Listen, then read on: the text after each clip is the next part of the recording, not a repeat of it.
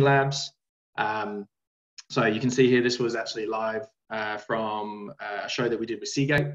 Seagate's also one of our AI partners for all their drives, and any drive issues or failures, that's all integrated with our system to give you a lot better management of your storage system.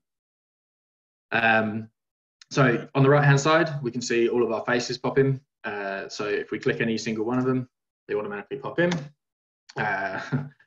He clearly named himself on this one. You can see it gives you a general age, a gender, and an emotion. And then if the person is enrolled, it will give them a name. This can be searchable in terms of just looking through faces on the right hand side, or if you actually need to search for a specific person. So for instance, I know we had Oscar at the show with us, who's from our team. We can now see all the times Oscar appeared, and it automatically brings up.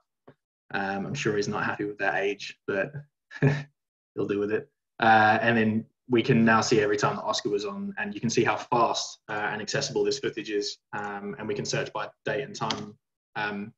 We can also search by emotion or gender if we don't know. So for instance, if someone said there was a female, I don't know, she was exhibiting happiness. Now we can see all the females that exhibited happiness, and they will all pop up. And then when we see the one we want, so you can see it also can pick up eyeglasses there. So you can see it says eyeglasses true. We can even search on a specific zone of the screen. So that's how detailed this this integration goes. So if I want to just see any time a female came on this side of the screen that exhibited happiness, then we now have that right there. So you can see how detailed we can get. It all appears on the timeline as well. If you're looking for, like I said, a specific date or time, so you can see here we had some zones where there was that event occur. And then we can obviously pull up our thumbnails if we want to see more, and try and kind of get down to that level a bit quicker.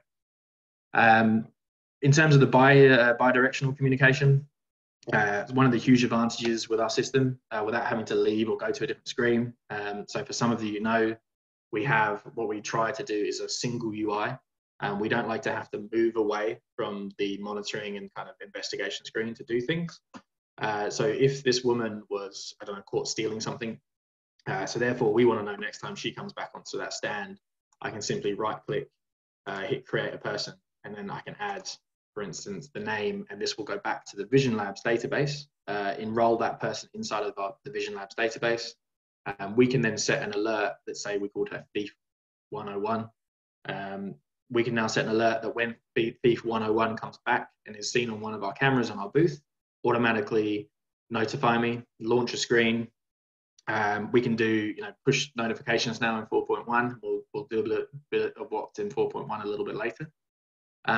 So really powerful in terms of not having to ever leave our software to set up all these alerts and notifications, but still having the full power of the Vision Labs system in the back end. So the way that works is they actually develop a plugin that sits inside of our NX Witness server that then does all the facial recognition or facial detection, and then sends the face to their Vision Lab server for the actual recognition, which makes it a lot more lightweight, faster, and easier to use.